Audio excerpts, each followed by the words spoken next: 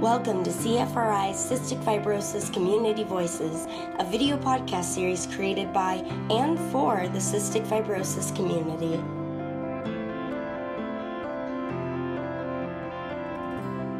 Everyone knows who you are.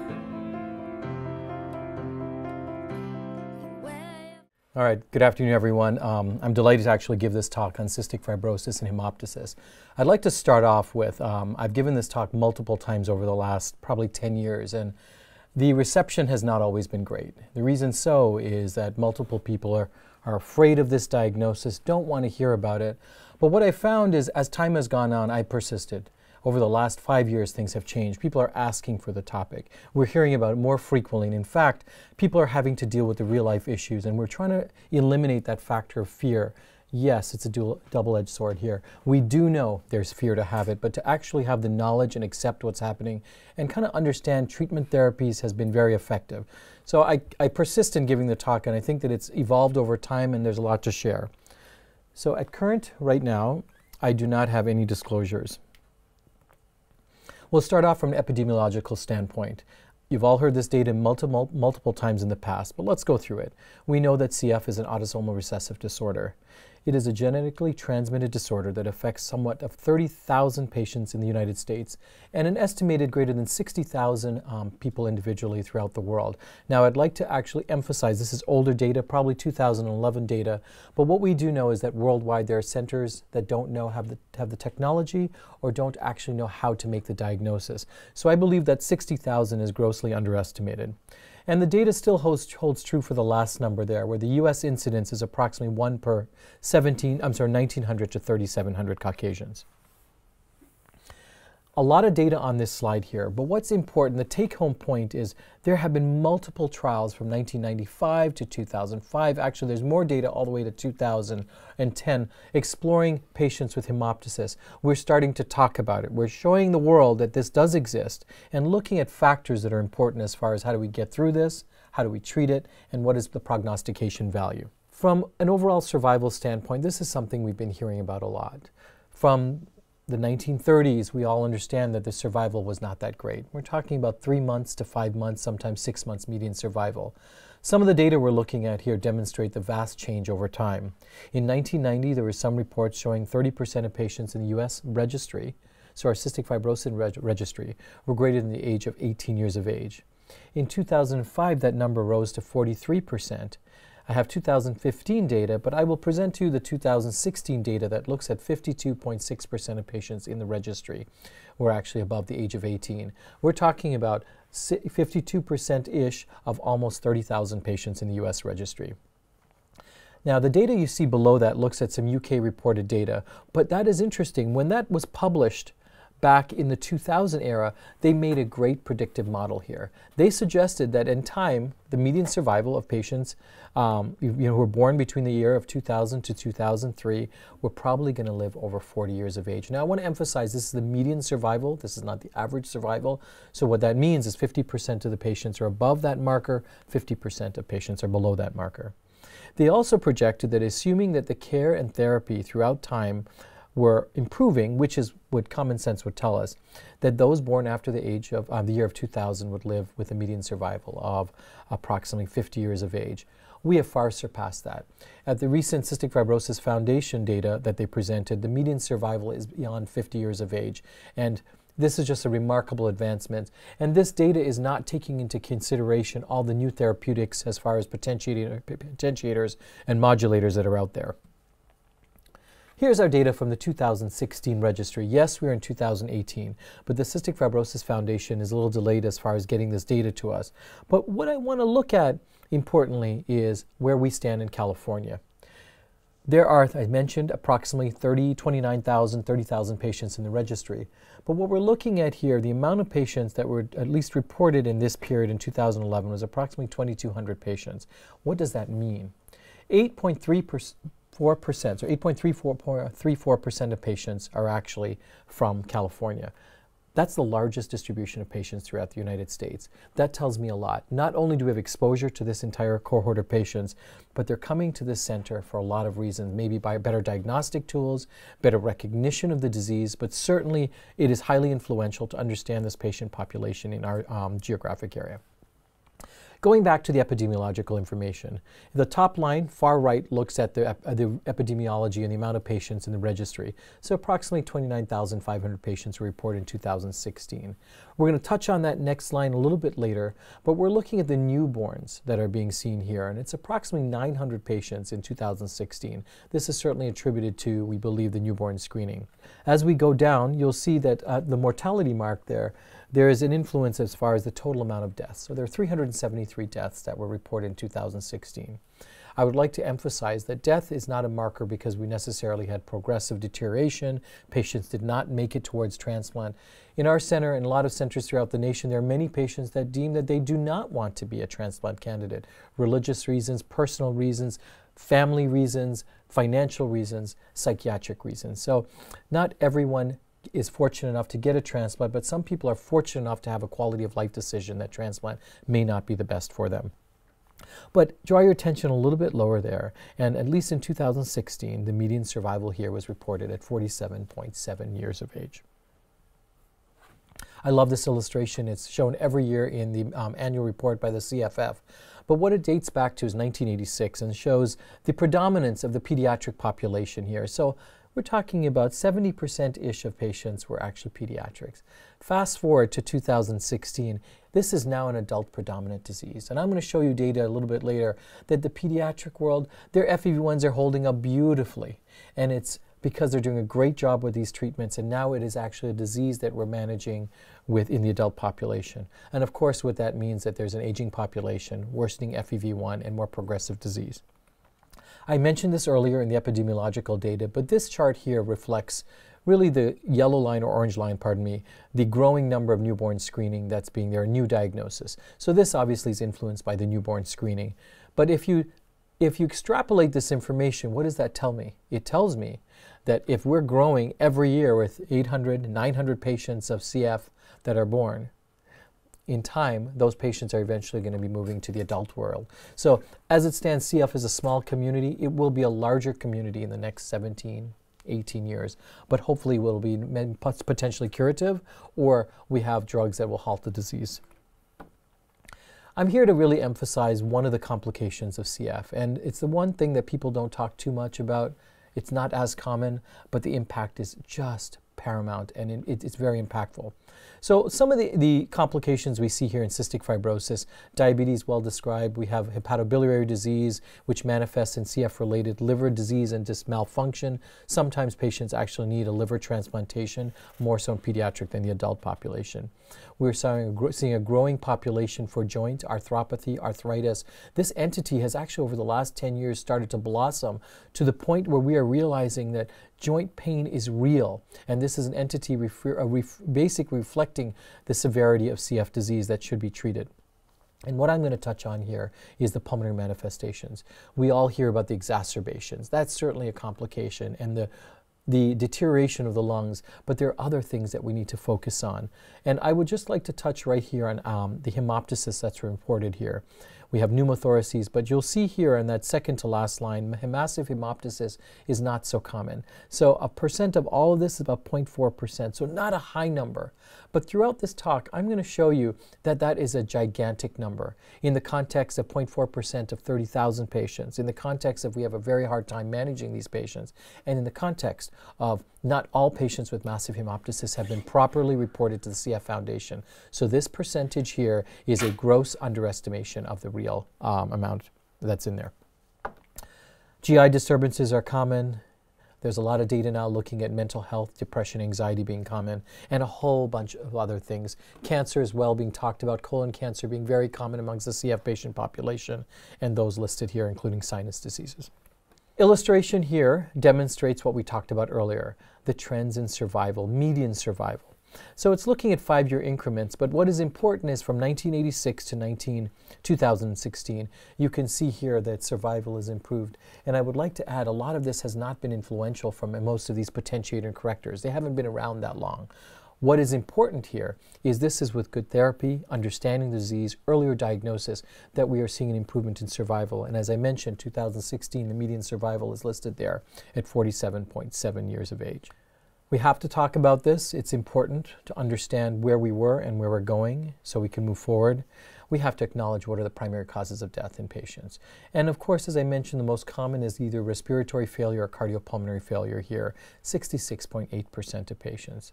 You'll see a small percentage, approximately 13.9% of patients are represented by the transplant patient population for various reasons, rejection, infection, the list goes on. And liver disease becomes a problem. A small touch on that last point about suicidalities or trauma, quite significant. As I mentioned, a growing recognition of depression and anxiety relates to this percentage here. Now, let's look at the related issues by age. If you'll follow the chart here, we can just list the main ones: diabetes, bone disease, depression, arthritis. You'll notice there's no line here representing hemoptysis. Probably reflects that it's a smaller percentage overall, but I still believe people are not reporting it the way it should be reported, just as they're not reporting pneumothoraces, and hence it's not made it to the limelight here. Nevertheless, all of these entities are increasing over time and over age as well. The take-home point is, if you look at the increment between 18 to 24 years of age, there's a vast increase thereafter, a steady slope. Actually, a pretty big incline. And I'm not sure if it's suddenly it's happening. I actually believe we're looking for it. We're better at diagnosing diabetes, thus the number is going up. We are now understanding the entities here of the bone disease, therefore it's being seen there, and now we're doing mental health screening, so therefore depression, anxiety is being diagnosed even more so. And bone density scans are being more enforced. We're actually being stricter in our policies to get this done, so hence the bone disease is increasing. Now, this is the beginning of the talk. I talked a lot about what is going on, how it's led to this point. But really, I think the inception of understanding where to go from this is in this particular paper that was written in 2004 by Adult Cystic. And basically, what they reported here is massive hemoptysis is common in adult patients, 1.8% at that point. So we're talking about 2004. And you see, relative to the pediatric population, not common. But the reason this has taken importance here is now we start focusing on not only is it common, or maybe not so common, but it carries a high mortality. And we'll focus on that a little bit through the talk. Here is the issue. What is the diagnosis and definition of hemoptysis? I'd like to start off by saying, as far as all hemoptysis throughout all disease entities, this disease entity here has the majority of the causes of hemoptysis overall. So there are multiple other diseases, but this is where we see it the most. So from an educational standpoint, we have the most experience. The definition is an expectoration of a large amount of blood and a rapid rate of hemorrhage. The CF Foundation classifies it based on some old theories, such as the American Thoracic Society, have very similar diagnosis or definitions of hemoptysis. That being defined as greater than 240 cc's of blood in a 24-hour period, and or recurrent hemorrhage of approximately 100 cc's per day over 3 to 7 days. Now that 100 cc's doesn't have to be all at once, but if you're coughing up that much and it's continued for 3 consecutive days to 7 days, you have an issue. Or certainly sequelae. So these are complications. Patients, even though it's not quite at that high number of bleeding amount, but you've got asphyxiation, airway obstruction, shock, significant hemorrhage, anemia, these patients would all be classified as a hemoptysis that is massive. And why this is important is we need to think about how to treat these patients. I throw in this last line here, telling you how complicated this is, because there are about 6 other papers contesting that criteria for massive hemoptysis. Some are 100 cc's, some are 200 cc's. Some say it should be classified as a liter of blood. In my opinion, blood is blood. We actually use a criteria at our center of approximately 100 cc's is on the verge of massive. We don't want to wait till the formal diagnosis of a massive hemoptysis before we start intervening. What causes this hemoptysis? We think we know what happens. So I want to start off with the lungs are 2 blood supplies that are going there, okay? We have the pulmonary arteries. This is a large pulmonary artery that's leaving, sending deoxygenated blood to the lungs under a low pressure system for gas exchange. And then the other supply are the bronchial arteries. So this is oxygenated blood. It only carries approximately 1% of the circulation, and it's under systemic pressure supplied to the lung parenchyma. What does that really mean to us? It means the large pulmonary artery is not the one that bleeds. In individuals who were to have a rupture of that main pulmonary artery, we're talking about leaving from the heart, the survival would probably be 0%. So what we are focused here is the majority of the bleeds are from these smaller vessels. As I said, less than 1% of the circulation. But these smaller vessels are problematic. And all of this trouble is coming from these small arteries. Let's look at that a little bit further. So here are some illustrations, and these are cast models. But what is important, the blue represents the trachea and the bronchial tree, so this is the lung. But the red is really looking at the vascular tree. And you'll see the red is like this hyper-proliferation. It's a mesh that's going everywhere. And this is the bronchial artery supply. Why is that important? If you look at figure 3 as well, it shows something very similar. Why is that significant? We have very thin vessels. There are multiple. They're under a high inflammatory burden from the cystic fibrosis that's eroding through the pulmonary wall that's so close to it. It gets through the wall, gets to the adjacent vessel that's already very thin. We inflame that vessel and then they pop. And because it's just these particular vessels, the bronchial arteries, are so intimately involved with the bronchotracheal tree, that's really why they're actually rupturing here. This is a pig model here that's basically showing you a few things.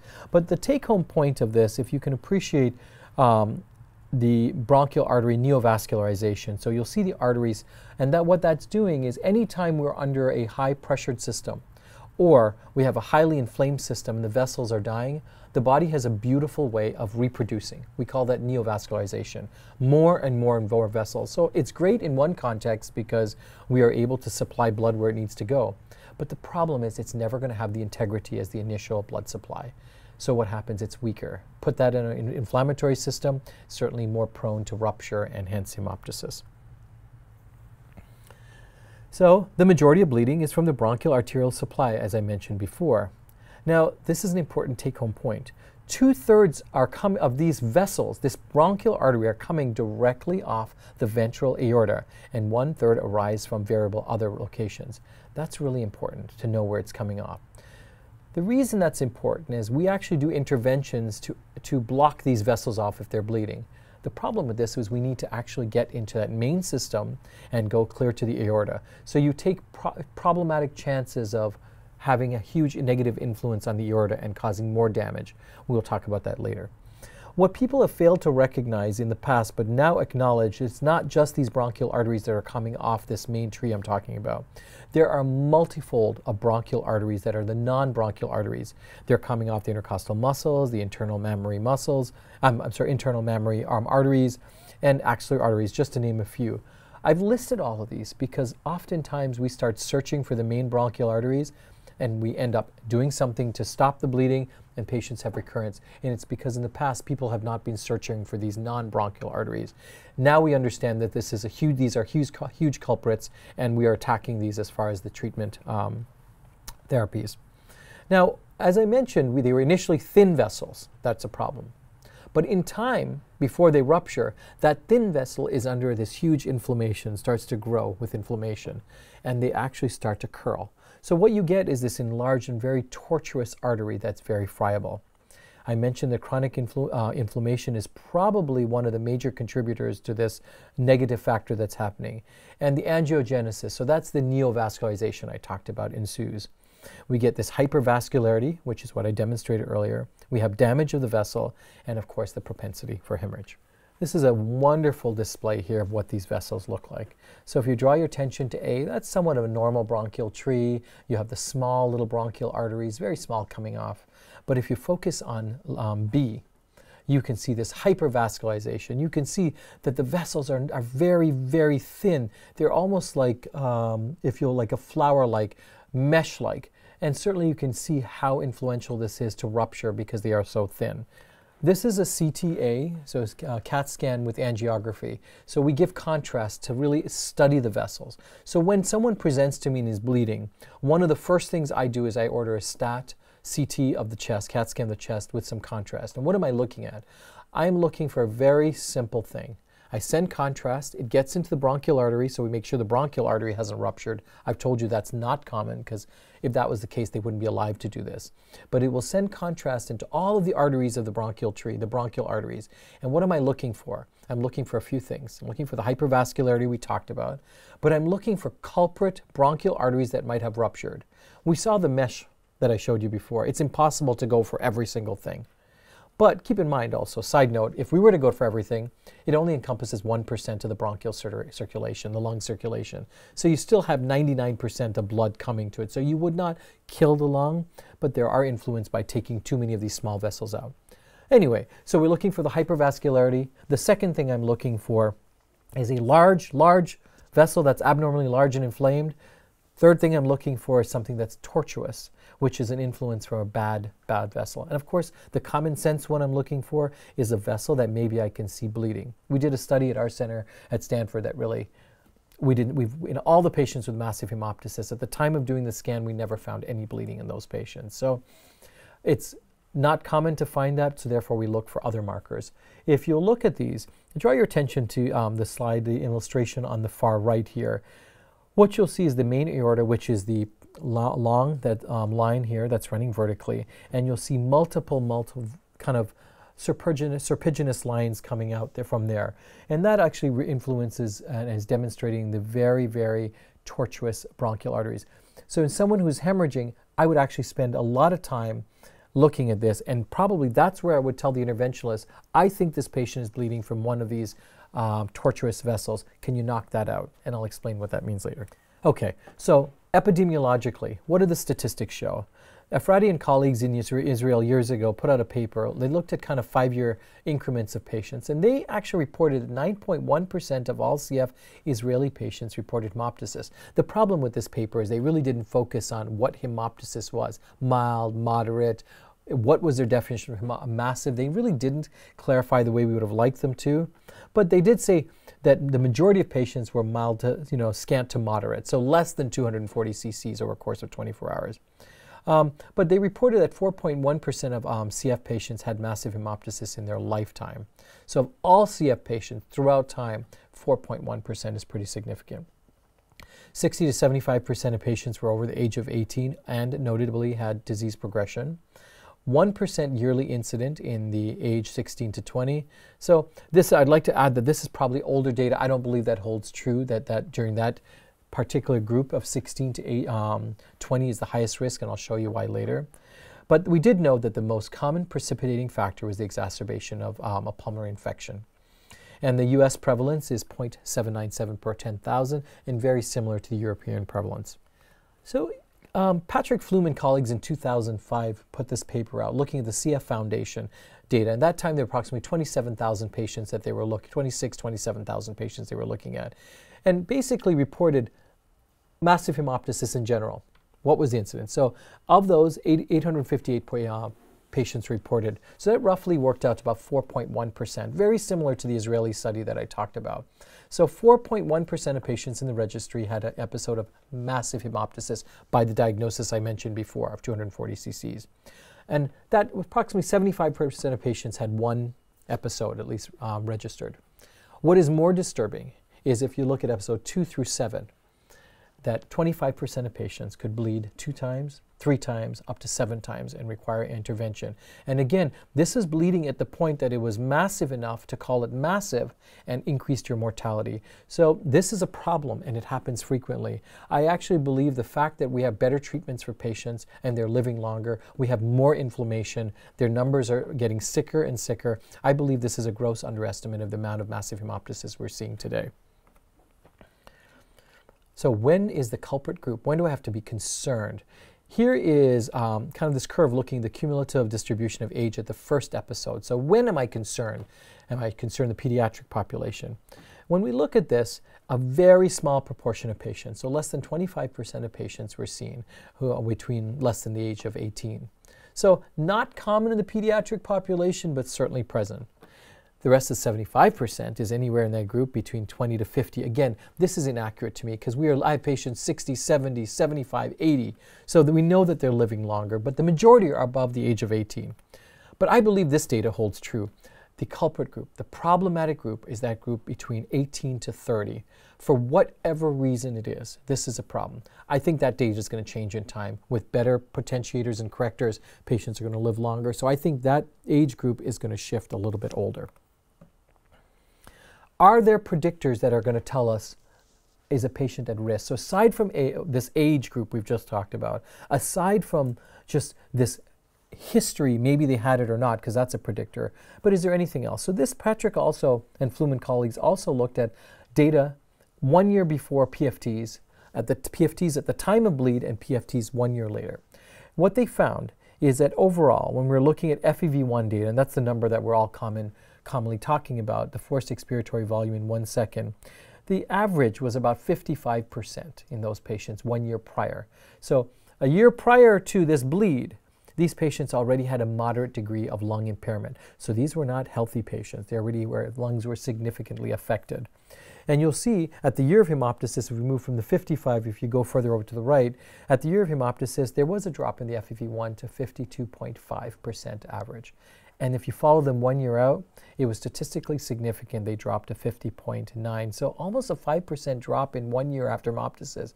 So having massive hemoptysis, maybe they're predictors in time if we look at that they have more of a rapid drop in their FEV1, but certainly if they bleed, they are really going to have a problem with the drop in their FEV1 at the 1 year mark outward. What are risk factors? Other things. So this to me is interesting, but it's not something I want to take home. Some of the variables that met statistical significance: Pseudomonas, Staph aureus, Burkholderia cepacia. But then of all my patients, this is common in most of my patients, at least the Pseudomonas species. So that helps. This is common sense, the next one, the FEV1 of less than 30%. That met statistical significance. So if you had an FEV1 less than 40%, in particular less than 30%, you had a real high chance of actually bleeding. And tube feeds, well, that's actually interesting. Why would tube feeds actually affect our incidence of bleeding or probability of bleeding? Most people who require tube feeds are malnourished and their FEV1 is usually quite low. So they all relate together. Liver disease for some reason. I think the other two are interesting. Alpha dornase, which is pulmozyme, and inhaled tobramycin. Most patients are on that. But if you're on that, it probably relates to some degree of Pseudomonas exposure or just very bad lungs. Now, the pulmonary impairment of first massive hemoptysis. So are there other markers that tell us when we're at risk of bleeding? Yes, there are. I think this kind of outlines one of the best papers to talk about risk factors. Just draw your attention to the far right. Basically, if your FEV1 less than 40%, you had a 60% chance of having hemoptysis first episode. That's pretty profound. But what bothers me as much is the other extreme, the far left, that approximately 10 to 11% of patients had normal FEV1. And this, I think that's a gross underestimation. I'm seeing it more and more. I think our center is a little higher than that, about 11 to 12%. So you can have absolutely normal breathing numbers and still have a massive hemoptysis. So this is not necessarily a disease of those who are incredibly ill, even though it's more common amongst them. It's something that can affect those with normal lungs. So we need to always talk about this. What does this mean for survival? How does it affect you to actually have massive hemoptysis? Let's just focus on the far left of the screen. We have already talked that the high risk factors are an FEV1 less than 30%. If you have this, the black line represents hemoptysis. Your two-year mortality is pretty high. And this actually holds true to this day. So my patient who tells me that they've had or we've diagnosed massive hemoptysis, I have other red flags going up that their chance of passing away in the next 2 years is very high. And this is not related to not making a transplant. It can be related to multiple other things: acute respiratory failure, getting on the ventilator and not making it to transplantation, or bleeding again. As I mentioned earlier, you have a 25% chance of having a recurrent hemoptysis of 2, 3, up to 7 times. This is looking at survival following massive hemoptysis. You can see this trend in the time. It's actually a rapid decline in survival.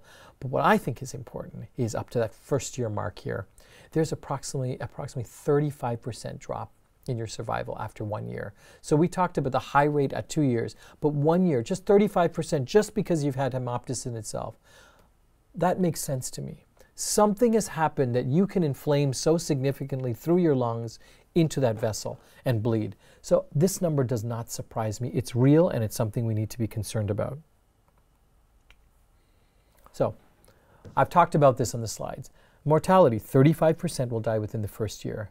If you're in the hospital, you can see the mortality is it's less, 9 to 13%. This is older data. I think it's less because we can intervene. Maybe we have time to get to interventionalists to actually do bronchial artery embolization. Maybe we can get them on a ventilator faster. Maybe you can list them faster for urgent lung transplantation. So something to keep in mind. Overall, though, the mortality is 30 to 50% in patients who've had any episode of massive hemoptysis.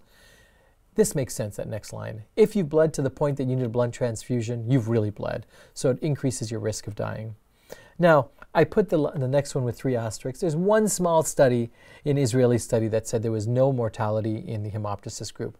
That's a flawed study. They never identified if those patients were all massive. I think the majority were scant and moderate, and that's why they didn't see a mortality influence. Now, in 2010, the American Journal of Respiratory and Critical Care Medicine sent a consensus out to all directors across the United States. I was one of the members on this paper here. And they asked simple questions, such as, when should you contact your provider? That's all they asked me. So what did I think? If you had less than 5 cc's, mild to moderate, massive. So, and then we just basically took a consensus statement. This is not a vigorous study at all, because there's no study to tell us. It was more of an evidence-based, non-evidence-based professional expertise opinion. When to admit? Well, let's look at when to admit. If you're less than 5 cc's, no. Maybe you should call the provider, maybe not. No one knew what to do in that bleeding between 5 to 240 cc's. And of course, massive, yes, you should admit them. So you can see the problem here already. What do you do between 5 and 240 cc's? I started this paper, this discussion, stating 100 cc's is significant to me. But the consensus across the United States was we're not quite sure if we should admit them or not. If you had 50 cc's, I would admit you, because I don't know what's going to happen around the corner. I will also like to add, a lot of doctors were asked. Some of them are for very small centers that haven't seen the amount of illness that we've had. Some of them don't have the sickest patients because they don't have an associated transplant center. So this is something we see a lot of and have a lot more expertise of the badness that could be around the corner. What I think is the most disturbing of this, and I knew what my answer is, so I can tell you right now my answer. Look at the last two, the second to last. Should this patient undergo an embolization? Less than 5 cc's? Of course, no. Everyone felt no. 5 to 240 cc's. They questioned that. You're right, it could be 5, it could be 10, no. But it could be 100, 240, so that is meaningless. What bothers me the most is if you said massive. 240 cc's of blood or greater. They didn't know. There was a mixed consensus on that. And we believe the influence is probably because a lot of centers don't have bronchial artery embolization. A lot of centers don't know what to do with this at all. So there's this hesitancy as far as what should we do, what we shouldn't do. But there was some little notabene there stating that, yes, we should do embolization on these patients if they're unstable. Okay. And the bronchoscopy was done. We don't barely do bronchoscopies anymore. So although it was 2010, we're 8 years later, but even then we didn't really know what to do with this patient population. What am I getting at? It is unpredictable. I've given you predictors. We really don't know who's going to bleed, who's not going to bleed. If you bled, I really don't know if you're going to bleed in 24 hours, how you're going to do it again. So it's common sense rules, and this paper doesn't really guide me. So it's expertise or calling a center that knows what to do with these patients. So here's the embolization I've mentioned. This is something, the initial cases are in the 1970s. We know it's effective and it's safe. This has been done over and over again. What I love about this paper here, this data here, is if you've had one embolization, so you bleed, you have the embolization, 75% of the time will be successful. If you bled again and you've had the second embolization, almost 90%. And the third time, 93%. So nobody wants to go 3 embolizations, but at least the more you get, you're hitting out different vessels. You're eventually going to get there. I'm not sure that's the path I'm going to suggest to people, but that's what the paper showed. Problematic, next line, recurrence rate. So even if you did the embolization, anywhere between 38 to 46% of patients will have another bleed. So be ready to deal with that. And if you're going to bleed, you're going to bleed within 12 months. So you're on red alert if you've bled, and you're red alert if I've done an embolization. And in the next 12 months, you are seen very frequently in clinic just to make sure. Now, I alluded to this earlier and I spent some time, but this is where the data comes from. 75% with bleeding from non-bronchial arteries after embolization. So that's what I was getting at. We go for the big vessels and we forget about the non-bronchial arteries. So now we're looking back. So if you've embolized and you still bled, this is probably where you're bleeding from, these smaller contributories.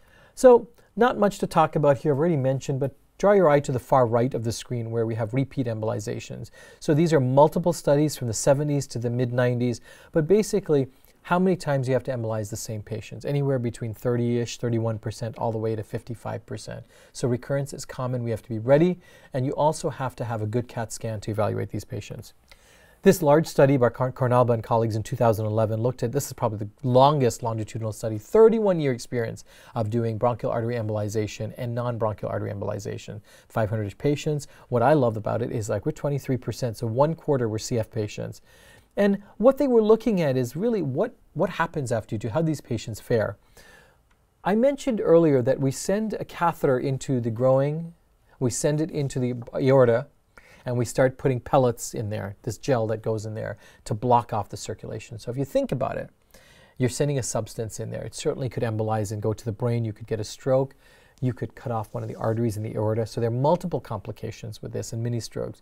But what they showed is that the risk was very low, which holds true today, 0.6% risk of a mini stroke or stroke. There were some minor complications that were noted. 60% had chest pain and good 20%. So 1 out of every, 1/5 of patients had pain with swallowing. And we believe that some of these very small contributories to the gastric system are being cut off, but it's minor. So patients feel this temporarily. Relapsed hemoptysis in 38% of CF patients and only 21% seen in other diseases. So I think this is also interesting. If you have someone who bleeds from another disease and that for CF, other diseases are fine, they may do well. CF will recur. And again, it's because this inflammation hasn't stopped. It's a continuum. A side note, if you've had a fungal ball, you guys will, even if I embolize, you'll continue to bleed. I mentioned before about getting into that artery, aorta, and embolizing. One of the dreaded fears of doing embolization, so it's not something I keep saying, keep going back, is the spinal artery, the anterior spinal artery is very close to the bronchial artery, very close.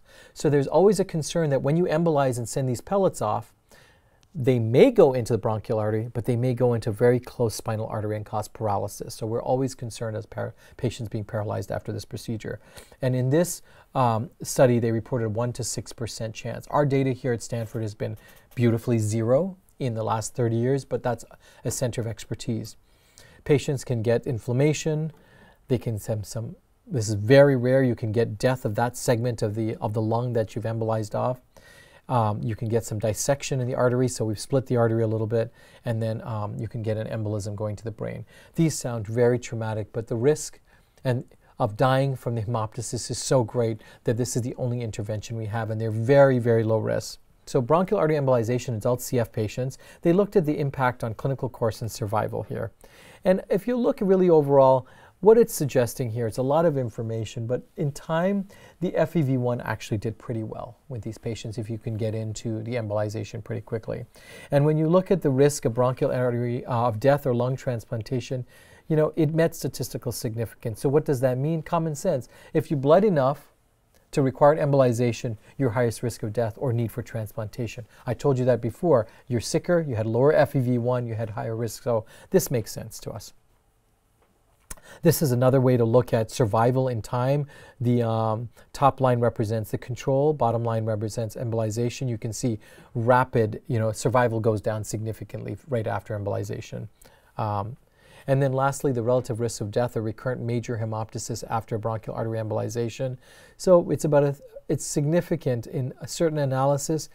One of the things I've highlighted at the bottom here is that if you have multiple vessels, these non-bronchial arteries, vessels, you're at higher risk of bleeding. So multiple vessels means higher risk of bleeding.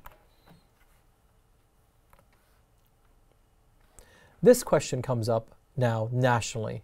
What if you don't have massive hemoptysis? What if you have a patient that comes in with 5, 10, 15, 30 cc's of blood every couple of months over the course of a year?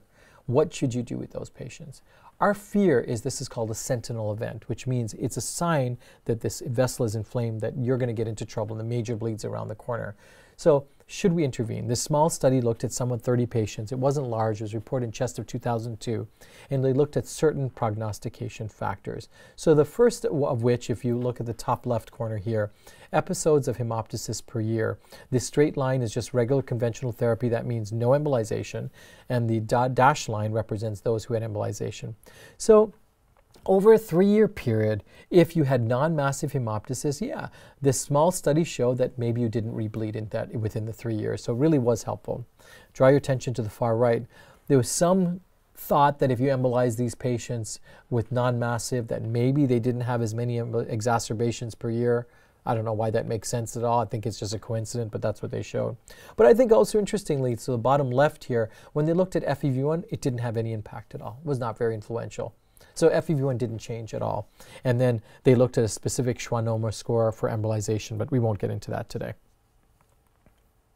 Okay, we're drawing to an end. What about those patients who have failed embolization? Those patients that continue to bleed, or those patients we've embolized where there's nowhere else to embolize? There are certain things that have been considered. One of which a paper was written a few years ago in 2012 that looked at beta blockers. So things that we use to bring down the heart rate. And what the thought here is, if we bring down the heart rate, we bring down the pressure in the aorta. That pressure in the aorta brings down the pressure in the bronchial arteries, and then it takes that huge systemic pressure off of the bronchial arteries. It was actually quite successful in this abstract report, which never really made it to great publication. I think it should have been published. But they said there was termination of hemoptysis in approximately 72.7% of patients, and it decreased the frequency of hemoptysis and decreased hospitalization over the course of a year. Now, I think, so I have to be able to analyze this academically. That's great over a year, but then we talked, most of the data is looked over 2 years as far as what happens in 2 years. But nevertheless, I think that it's something I've considered, it's something I've used before. In patients who have major hemorrhage, there's something referred to as recombinant factor 7. This is something that's used in the military for massive hemorrhage. It's basically an injection we give, and we basically just clot up everything. So I think it's something to be considered. Have I used it? Yes, once. But the problem is, I just said you clot off everything. So you start clotting the bleeding, you may stop the bleeding, but you may get deep venous thrombosis, you may get a clot somewhere else. But again, risk and benefits here. There's a lot of discussion, and I'm very opposed to this, but looking at bronchoscopies and balloon tamponade. There are no reports in the CF patient population. Many centers who are inexperienced talk about patients who are hemorrhaging, sending a camera into the lungs looking for the hemorrhage. We've been writing about this saying, well, number one, you're going to put them on the breathing machine, so think about that. These patients are sicker than everyone else. You put them on the breathing machine. Now the consequence is I can't get you off the breathing machine. We may treat the bleeding, but now you're stuck on a ventilator and expedited your need for transplantation. But more so, if you have bled 240 cc's, blood's going to be everywhere. You're not going to see where this site of bleeding is. And in fact, I actually believe, and I've been writing about this over the last few years, that this contributes to more inflammation, to send a scope into the lungs, and it's just, these patients cannot afford that. I also believe that it delays the need for moving for the embolization. So it's something that needs to be done. In the older literature, it's been well described in patients who are hemorrhaging where you know they're hemorrhaging from, and no matter what you do, embolization, they continue to hemorrhage. Some old data suggests taking the lungs out. We've never had to resort to that here, take that side of the lung out or lobectomy. But you can all imagine in patients who have impaired lungs already, I've told you that these patients are the sickest of the sickest patients. They don't have much reserve. So trying to take a whole lung out basically sets you up for failure overall. So it's usually not a good option in these patients. So in summary, the exact definition of massive hemoptysis remains controversial. The significant amount of patients will experience an episode of massive hemoptysis, and we do know that the majority of these patients are greater than the age of 18. There is an incredibly high rate of recurrence that we need to know about, and it is most commonly associated with a pulmonary exacerbation. We do know that there is a previous and current rate of a reduction in forced vital capacity, FEV1, in this patient population. We know that bronchoscopy is controversial and might actually delay the optimal therapy of bronchial artery embolization. I have demonstrated that bronchial artery embolization is safe, effective, with some adverse effects that we need to know about. As I said, the risk of major adverse effects are low. repeat bronchial artery embolization with successful termination of hemoptysis with multiple attempts, particularly with the non-bronchial arteries. And then salvage therapy should be considered for refractory cases. Thank you.